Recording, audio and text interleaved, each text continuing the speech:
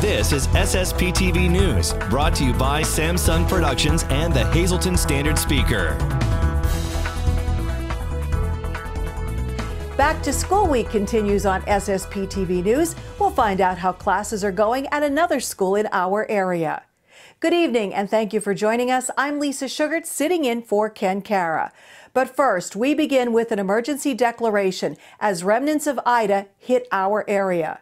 Governor Tom Wolf today signed a proclamation of disaster emergency in anticipation of significant rainfall and widespread flooding expected from what is now Tropical Depression Ida. If you do have to go out, visit 511pa.com for the very latest conditions and travel delay warnings. We'll also post updated information on our SSPTV Facebook page. Well, tonight we continue our Back to School Week features, tonight with Holy Family Academy in Hazleton.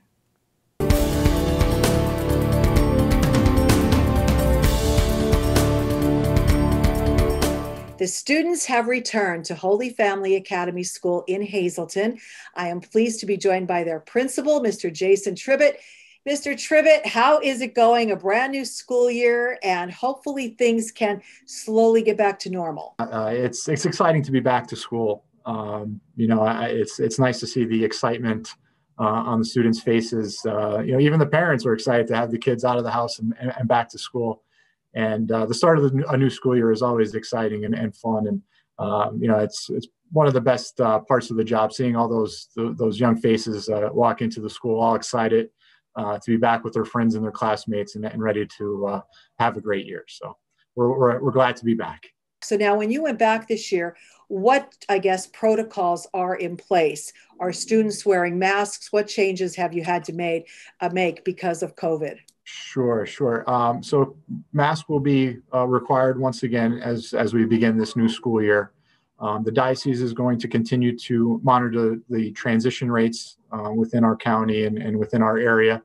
And if transmission rates drop to a lower level, potentially we could go back to masks being optional. But right now, where we're at, the diocese feels that masks are our safest option and give our students and our staff the best opportunity to be in person for the entire school year. So right now we're mask required. And, last year, going through it all of last year, our students really did a great job with it last year.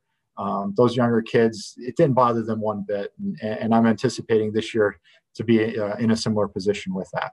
You are solely in person this year. There will be no online teaching?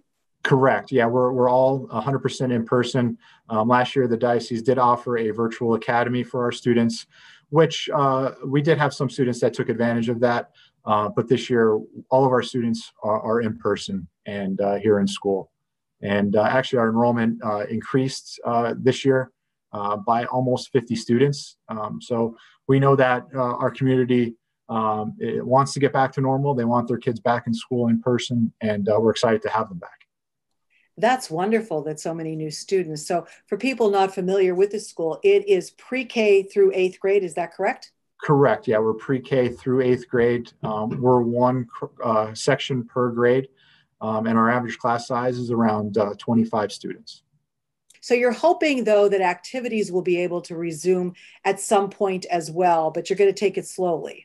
We are. Yeah, we're going to take it slowly to start the year and see how it goes. But it's my hope that we can get back to some of our normal things, our normal, the Christmas shows, even we had parent-teacher conferences virtually last year. I'd love to get the parents back into the building for a one-on-one, face-to-face parent-teacher conference. The back-to-school night that we weren't able to have last year. We're going to have to play those by ear and see, how it goes as the year progresses. And it's my hope, though, that we can return to normal, give these kids some normalcy back, and have those assemblies, have the appearances by presenters that come into our school, go back to having some field trips at the end of the year. I'm hopeful that we can continue to do those as the year progresses. And are you still required to do social distancing in the classroom? Yes, so we are. We're going to, right now we have our desks at a minimum of 3 feet in the classrooms. Some of our classrooms with bigger spaces, we were able to get the desks to 6 feet, but our minimum is 3 feet in the classroom. For lunches, we're going to be at 6 feet. And with that, we had to do some rearranging. We're not going to be in our cafeteria because we just don't have a big enough space for our students. So we're going to be serving lunches in our gym and make that our makeshift cafeteria. But, you know, as most schools have done throughout the last a couple of years, you have to be flexible. You have to adjust. And we're right there with them. We're trying to make things work for our families, for our students. And, you know, it's a small price to pay to be here in person, to offer in-person instruction. Lastly, if someone still wants to enroll, is it too late for this year? Most of our grades, we do have a waiting list because we're at our capacity, but we do have some room in kindergarten.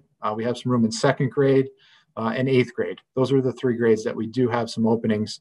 But some of our grades, because we're social distancing, we did have to limit and set a maximum number for our classroom space. So, but kindergarten, 2nd grade, 8th grade, we do have some openings left.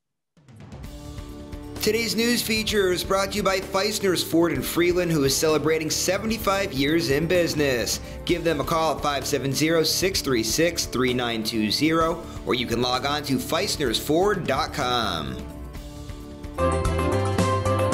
Time now for weather on SSPTV News. From the National Weather Service, Thursday will be mostly sunny, high near 69. Thursday night, mostly clear, low near 49. Friday, mostly sunny, high near 67. Friday night, partly cloudy with a low around 50. And for the weekend, Saturday, sunny, high near 70. Saturday night, partly cloudy with a low around 57. And on Sunday, mostly cloudy with a high near 70. Sunday night, mostly cloudy, low near 57. The weather is brought to you by Valley High Food Drive-In in West Hazleton. They're open Monday through Friday from 11:30 a.m. to 9 p.m. and Saturday and Sunday from 1 p.m. to 9 p.m. For their hours and more information, find them on Facebook. The Laurel Mall Labor Day Sidewalk Sale will be held from September 3rd through September 6th. For more information, you can call the mall at 570-454-2100. And that's today's Talk of the Town. SSPTV News would like to send sincere condolences to the family and friends of these recently departed. Stephen R. Mike Butcher of Hazleton, the Joseph B. Conahan Funeral Home will announce the arrangements. James Core of Weatherly, a gravesite service will be held on Saturday at 11 a.m. at St. Nicholas Cemetery in Weatherly. The Joseph B. Conahan Funeral Home is in charge of arrangements. Andre J. Cressman, age 87, formerly of West Hazleton, no services have been announced. Veronica Ronnie Cressman, age 89, formerly of West Hazleton, no services have been announced. Judith Paisley of Hazleton, a service will be held on Thursday at 8 p.m. at the Joseph B. Conahan Funeral Home. Friends may call on Thursday from 6 to 8 p.m. at the funeral home. Mary L. Payne, age 89, of Elizabethtown, a service will be held on Saturday at 10 a.m. at the Joseph A. Moran Funeral Home. Friends may call on Saturday from 9 to 10 a.m. at the funeral home. Richard J. Perry, age 74, of Portage, services will be private. Dolores C. Thomas of Hazel Township, Mass will be held on Friday at 10 a.m. at St. Anne's Church. The McKee-Wilczek Funeral Home is in charge of arrangements. And James John Yurkovich, Sr., age 69, of Hazleton, services will be private under the Salone Funeral Home. Tonight's obituaries are being brought to you in part by Harmon Funeral Homes and Crematory, with 2 locations in Rockland and in Drums, 570-384-3312 or 570-788-0977, and go to harmonfuneral.com. Coming up, we'll preview the latest episode of Hear Better, Live Better right here on SSPTV News.